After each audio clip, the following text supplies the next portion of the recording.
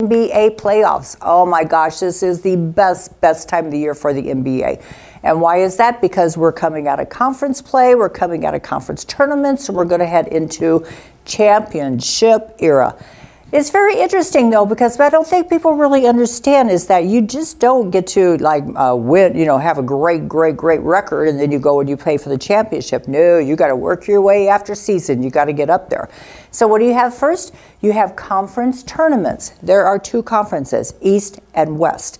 And the way they set it up is very interesting, and it's very interesting because, we think that the NBA regular season is long. Well, guess what? They add 2 more months to their season, 2 more.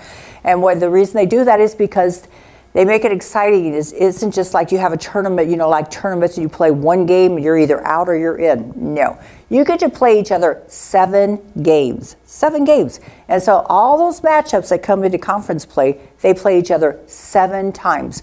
They'll play at their home site, they'll play at the visitor site, home site, visitor site. And so it does take a while. And for you, maybe you love watching the games because they're so awesome, but maybe you just go, gosh, on this game, I cannot pick a side. I think that they're even up.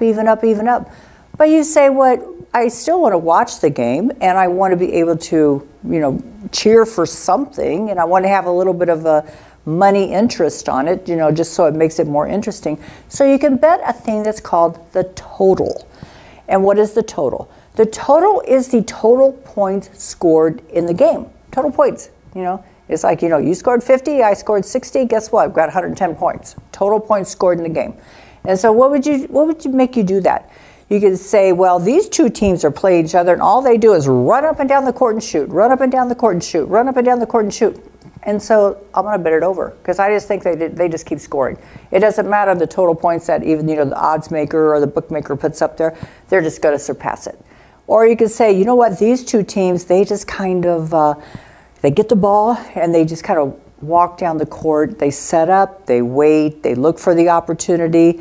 I'm going to bet that under because they're defensive teams. They're not so much offense, they're defensive teams. So I'm going to bet that total under. And then, or you could say, well, you know what, this team is such a great defense team that the other team's not even going to be able to score. So maybe I'll bet that one under. And what do I do now? I'm not even rooting for a side. I don't even care. I'm either rooting for them not to score or to score. For example, we could say, okay, we got the Cavaliers or the Cavs versus the Knicks. Total points, 223 points, 223 points.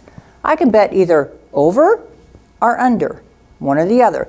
And so all I'm doing is rooting for them to either score 222 points or 224 points, just so they go under or over that number. But it makes it exciting in a way. I mean, overs are more exciting than unders, but it still makes it exciting because you got something to root for in the team.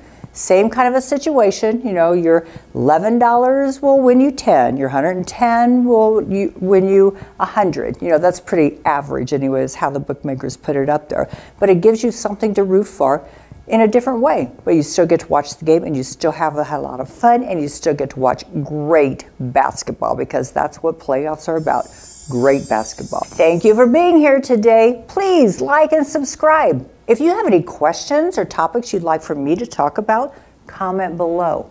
I am Patty Davidson, and I am here to teach you how to bet money, honey.